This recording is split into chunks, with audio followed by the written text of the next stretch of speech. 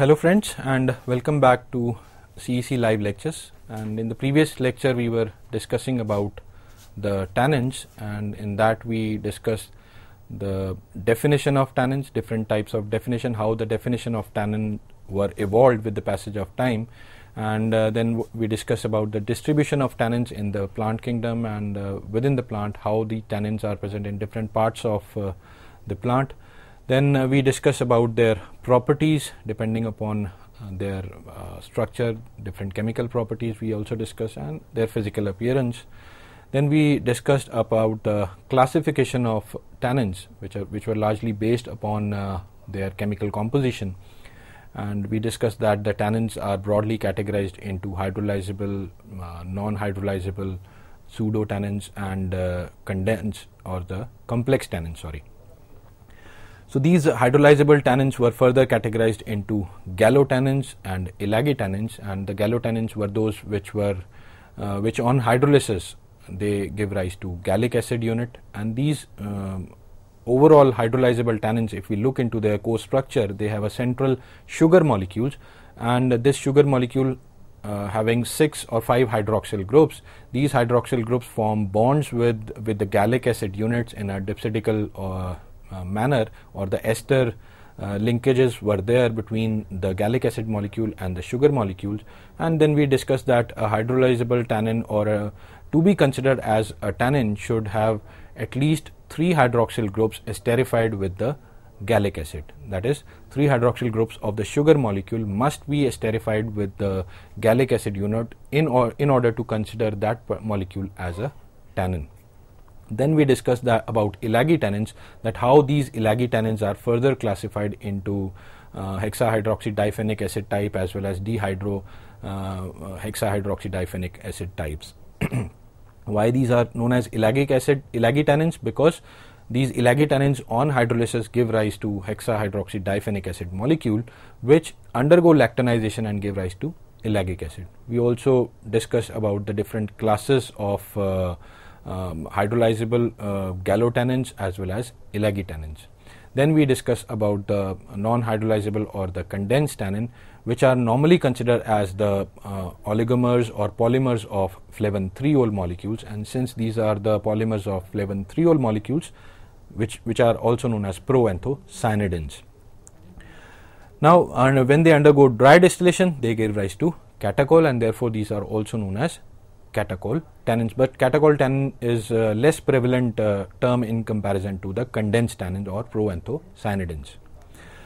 Now, as we discussed that these non-hydrolyzable tannins, if they are having 2 to 10 catechin units or apicatechin units, they are also known as flavolens, because these have flavin-threol molecules. Catechins and apicatechins are nothing but flavin-threol molecules, and therefore these are known as flavolens.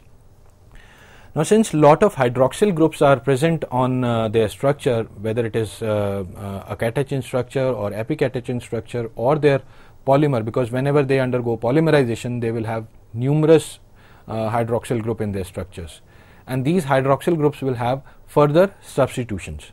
One point. Second is that these monomers of flavin-threol molecules, whether it is a catechin or apicatechin, they are attached to each other through different positions. And these different positions of linkages as well as different substitutions on the hydroxyl groups provide large structural variability to these condensed tannins. And because they have large structural diversity, they have different properties and different uses, and therefore condensed tannins have far more important or wide commercial usage in comparison to the hydrolyzable tannins. Now, whenever these condensed tannins they are treated with strong acids or strong enzymes, these get converted into a red colored insoluble material which is known as phlobaphene. And these phlobaphene or the red colored compounds, they are responsible for the red color or red brownish color of certain drugs like cinchona bark is there, then cinnamon is there, then another bark is quebracho tree bark is there, or you can see the whole central or the heartwood portion of the tree is reddish brown in color or red in color, which is mainly due to flobaphenes. Now these are the examples of certain plants which we discussed, that is cinnamon, cranberries and tea. Tea is a rich source of catechins, and that is why it is known that lot of flavin-3-ol derivatives are present in tea. Now we move on to the next class of the tannins, that is complex tannins, and this term complex tannin was given by Okuda, and these are nothing but these are the mixture of the gallic acid or galloyl tannins or gallotannins along with the condensed tannins. Now we know that gallotannins are nothing but these are the hydrolyzable tannins, whereas the flavin-3-ol or the condensed tannins are the non-hydrolyzable tannins. So in other words, you can say that complex tannins are formed by the mixture of hydrolyzable as well as non-hydrolyzable or the condensed non-hydrolyzable or condensed tannins. Now in these complex tannins, gallic acid unit is attached to the catechin unit through a glycosidic linkage, and therefore these are also known as flavogallanoyl unit or flavogallanoyl tannins or structures. Now first carbon of the glucose unit is linked to the 6th carbon or the 8th carbon of the flavin-3-ol unit. So this is how the glycosidic linkage is formed between the hydrolyzable tannin and the condensed tannin. So first carbon of the glucose forms a bond with the 6th or the 8th carbon of flavin-3-ol unit of the condensed tannin to form a complex tannin. Though these complex tannins are found in nature, but they have a very limited distribution, and they are largely found in the members members belonging to family Fagaceae or Myrtaceae or Thiaceae. Next class is of the pseudotannins, and pseudotannins are nothing but these are the low molecular weight compounds. So as we discussed previously that the tannins should have a specific molecular weight in order to consider them as tannin, because if the molecular weight of a particular compound is below that specified limit, obviously the structure of that particular compound will be small, though it will enter into the empty amorphous spaces of the amorphous collagen fiber, but still it will not be able to form cross-linking with those collagen fibers. And since it will not be able to form those cross linkages between the collagen fibers, it will not be able to convert the animal skin into leather. Though they have they are polyphenolic in nature, they have numerous hydroxyl group in their structure, and sometimes they give a specific test of tannins also. Therefore these are considered as pseudotannins because they do not exhibit true property of a tannin. And the most common examples of these pseudotannins are gallic acid, chlorogenic acid, or single molecule of catechin. Now these type of molecules, specifically gallic acid or chlorogenic acid, these are ubiquitous in nature, and you will find these molecules in numerous plants. But still, all those plants do not have a tendency to convert the animal skin into leather, and that is why they are not considered as tannin-rich plants, because of the smaller molecular weight and the smaller size of these molecules. Now we move on to the extraction aspect of the tannins, and as we have discussed till now that tannins are the polyphenolic compounds, and since they are polyphenolic, they have numerous hydroxyl groups on their structure, and because of these hydroxyl groups, as we discussed in the properties, they become highly polar compounds, and since they are highly polar, they are more soluble in water or hydroalcoholic solutions or acetone or simply ethanol or methanol. So in order to extract out the tannins from the plant, the powdered plant material is extracted with either with water or hydroalcoholic acetone or ethanol or methanol. Now to prepare that extract, various extraction techniques can be used, like maceration, reflux or soxalate, which are considered as as the traditional extraction techniques. Vis-a-vis, you can also use certain modern extraction techniques like supercritical fluid extraction, microwave assisted extraction, or infrared assisted extraction. You can also extract tannin using ionic liquids, or pressurized hot water extraction procedures, or enzyme assisted extraction, wherein specific enzymes are used which basically hydrolyze the cell walls of that plant material, and they release the cellular content into the solvent, thereby improving the overall extraction yield. So tannins can be extracted obviously by both traditional extraction techniques as well as the modern extraction techniques. Now once the extract is prepared, this extract can be further treated with low polarity solvents in order to remove various kinds of impurities, such as pigments are there, lipid molecules are there, or waxes are there, and if they are present in the plant.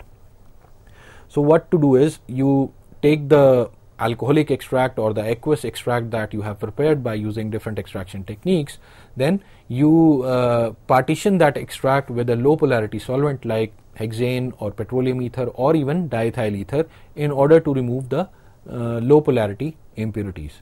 So once the partitioning is completed, you are left with an organic solvent extract, which could be petroleum ether, hexane or diethyl ether, and you are left with the aqueous extract. So the organic solvent extract is discarded, whereas the aqueous extract is further processed in order to further purify the tannin compounds. Now the further purification of the tannin compounds is largely done by using different chromatographic techniques like column chromatography or preparative HPLC, or you can use centrifugally assisted chromatography, and so on and so forth. So they are largely purified by using these chromatographic techniques, and once further purification of these compounds is done by these chromatographic techniques, one can easily precipitate out tannins from the purified fractions that are obtained from the chromatographic technique. So this is how basically you go for the extraction of tannins from the plant matrix. Now there are different parameters that have shown the effect of on the extraction yield of tannins, such as particle size of the plant material which you are using to extract the tannins. Larger the particle size, lesser will be the extraction efficiency, because we know that as the particle size decreases, the surface area increases and the particles get more chance to interact with the solvent, thereby increasing the extraction yield. Now the particle size, the increase in the extraction yield with the decrease in the particle size occurs up to a particular extent, and if the particle size are further decreased or beyond that particular limit, they start to form certain I will say lumps during the extraction, and these lumps basically prevent the entrance of the solvent or interaction of the solvent with the remaining particle, thereby decreasing the overall extraction yield. So particle size is important, and the particle size should decrease up to a particular limit. Then temperature and pressure. We all know that with the increase in temperature and pressure, the extraction efficiency increases many folds, but again the temperature has to be up to a certain level to avoid any kind of thermal degradation, whereas high pressure basically helps in the penetration of the solvent into the plant matrix. Vis-a-vis, it also helps in keeping the solvent in liquid form at higher temperatures. So both these parameters, if they are balanced beautifully, they can have a very good impact on the overall extraction yield of the extract. Then obviously time and the type of the solvent. As tannins are highly polar solvents, you always require certain polar solvents to extract these tannins. So if you want to try to extract the tannins by using low polarity solvents like hexane or petroleum ether or diethyl ether or even chloroform, then you will not be able to extract out tannins. So by understanding the chemical nature of the compounds, you can always select a suitable solvent for extraction that particular desired secondary metabolite or the compounds. Then type of the plant material. If the plant material is hard enough, then obviously all those parameters above, particle size has to be decreased, temperature and pressure has to be increased, vis-a-vis time of the extraction has to be increased, because it will take longer duration for the solvent to penetrate into the hard material. Whereas if the plant material is soft enough, so extraction time will be less. Then solid to solvent ratio, that is the ratio of the plant material to the solvent. Say for example, you are extracting 5 gram of the plant material with 10 ml of the solvent. You say you get 500 mg of the extract. Vis-a-vis, if you are extracting 5 gram of the solid with say 25 ml of the solvent, you may get 750 milligram of the extract. So by increasing the solvent volume, obviously there is a increase in the extraction yield, but again up to a certain extent, after which any increase in the solvent volume will not show any effect on the extraction yield. So that this is how basically by balancing all those parameters, by understanding the chemical nature of the compounds you want to isolate or extract from the plant material, you select the solvent, you select the extraction technique, you select the solvent to solid ratio or solvent to the plant material ratio. So this is how you go for the extraction of the tannins from the plant matrix. Now coming on to the chemical test. Now what are the chemical tests that can be utilized to detect the presence or absence of the tannins in the given plant material or the plant sample? Now there are 3 specific tests, I will say: gold beater skin test, gelatin or gelatin salt test, and matchstick test. Now gold beater skin test is the test that is being utilized to differentiate between the true or the complex tannins from the I will say pseudo tannins, because pseudo tannins are again have tannin like properties, but they are not considered as tannins because of their low molecular weight, which we have already discussed. So one can easily differentiate between the pseudo tannins and the true tannins, which are comprised of hydrolyzable tannins or condensed tannins and complex tannins. So we can differentiate these 3 categories of true tannins from the pseudo tannins with the help of gold beater skin test. Now in this test we take a piece of intestine from the ox, and we treat that intestinal piece with 2% HCl solution, say for 5 to 10 minutes. After that, we wash that piece of the skin with distilled water and dip that piece into the solution of the test sample or the extract. After 10 minutes, we remove the piece of the ox intestine and then again wash it with distilled water and treat it with 1% ferrous sulfate solution.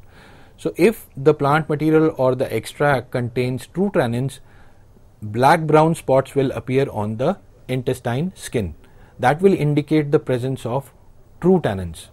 And pseudo tannins, since they have a smaller molecular size or molecular weight, they will not be able to form cross-linking within the collagen fibers, and they will not be able to give the blue black color on the skin, and this is how you can differentiate between a true and a pseudo tannin. Next is the gelatin or gelatin salt test. In this, since gelatin is a protein and tannins have a tendency to precipitate with proteins. So what we do is we take the alcoholic or the aqueous extract of the plant material, and to that alcoholic or the aqueous extract we add 1% gelatin solution. And to this we add 10% NaCl solution also, in order to prevent false positive precipitation by certain other molecules that may react with gelatin. That is why it is also known as gelatin salt test. So once all these mixtures are all these solutions are mixed, that is the solution of the plant extract, gelatin solution as well as 10% sodium chloride, if you get buff colored heavy white heavy white precipitates, that will indicate the positive test for tannins. Now the third test is the matchstick test. Now this test is specific for catechins, because whenever catechins are treated with hydrochloric acid or any acid, they get converted into fluoroglucinol, and we know that fluoroglucinol on reaction with lignin give rise to pink color, and that is why it is known as a matchstick test, because a matchstick is being used. Now what is done is a matchstick is dipped in the tannin solution, and it is heated along with the hydrochloric acid solution. So when the catechins that are present in the tannin solution, they react with or they are heated with HCl, they get converted into fluoroglucinol, and this fluoroglycinol that is produced after this reaction immediately reacts with the lignin that is present in the matchstick, and it will give you the pink color, and this is how you can detect the presence of the condensed tannins in a given plant material. Now, apart from these tests, there is a very common test which is largely used for I will say hydrolyzable tannins that is ferric chloride test, and when to the extract of the plant material, whether it is aqueous or alcoholic, we add ferric chloride solution, then if you get a blue black color, that indicates the presence of hydrolyzable tannins, and if you get a bluish green or dark greenish shade color, then it indicates the presence of condensed tannins. So these are the few tests that are being utilized to check the presence or absence of tannins in a given plant material. Now we move on to the last aspect of this lecture, that is the uses of tannins, and the uses can be broadly categorized into the pharmaceutical or medicinal uses of these tannins, as well as the commercial or the non-pharmaceutical uses of tannins. So amongst medicinal uses, these compounds, since they have large structural diversity, they have shown numerous biological activities, and worth mentioning are the anti-cancer and HIV activities. Various tannins, specifically condensed tannins, they have shown anti-cancer and anti-HIV properties, and anti-cancer is largely shown due to their significant antioxidant potential. Now we all know that astringents are basically used to tightening of the skin, to tighten up the skin, or for the wound healing. Whenever there is a cut or bruise on the skin, we tend to apply an astringent substance because it causes the precipitation of the protein in that particular area, thereby stop the bleeding, and it helps in formation of the interlinking between these protein molecules where cut has been made, and that's why they are having a property of wound healing. So this is another important medicinal use of these tannin compounds. And again, because of their astringent action, they are largely used to treat ulcers, specifically ulcers of gastrointestinal tract, and hence they have shown anti-ulcer activity. And besides these tannins are also being used for their anti-inflammatory properties, antibacterial, and specifically in urinary tract infections. Now their antibacterial, or I will say antimicrobial activity is of importance because the plants that are producing tannins, these tannins help the plants to protect them against various pest infections or the microbial attack on the plant. So whenever there is a microbial attack or the fungal or a bacterial attack on the plant, the tannin containing plants, they start producing more tannins at the site of infection. They start transporting tannins to the site of action, to the site of infection, thereby protecting the whole plant from that particular infection that can be caused by certain kind of bacteria or fungus. Now we move on to the non-pharmaceutical or the industrial uses of these tannins. Now, as we have discussed, that tannins are the compounds that are largely used to convert animal skin into leather, so they have a large, or I will say potential use in leather industry because they convert the skin into leather. Apart from conversion of skin into leather, they also protect the animal skin from putrefaction because of their strong antibacterial or antimicrobial action. They protect the skin from any kind of bacterial or fungal infection. Then they are also used in preserving fish nets. Now fish nets are normally dipped in the tannin solution that helps in protecting those nets from different kinds of bacterial or the fungal damages that can be done to those nets. These tannin also improve the interlinking of fibers and the matrix in different woods, and therefore they are largely used to enhance the quality of the wood. Vis-a-vis, they also protect the wood from different kind of infections. In ceramic industries, these tannins are used to control the viscosity of the woods that is being used to make different kinds of ceramics, and hence they are largely also used in ceramic industry. In wine industry, as we discussed that catechins are largely used in wine industry, these tannin molecules help in modulate, or I will say enhance the flavor of different kinds of wines. They are also used in anti-corrosion coating on the metals. They are also used in 3D printing processes in the industry. So friends, this was all about tannins, wherein we discuss about how the term tannin was generated, how the definition of tannin was evolved over the period of time, what are the properties of tannins, why the molecular weight of tannin is so important, or the molecular size of the tannin molecules are so important, how they convert the animal skin into leather, how these properties or their chemical composition or their chemical reactions help in classifying these tannins into different classes, what are their characters. We also discussed different examples of the plants which are rich in those specific tannins. Then we discussed how these tannins are extracted from the plant matrix, what are the factors that are important to consider while extracting out tannins. Then we discussed different chemical tests that are being utilized to check the presence or absence of tannins in the plant matrix, and in the end we discussed the uses, both pharmaceutical or medicinal uses, as well as the non-pharmaceutical or the commercial uses of the tannins. Thank you.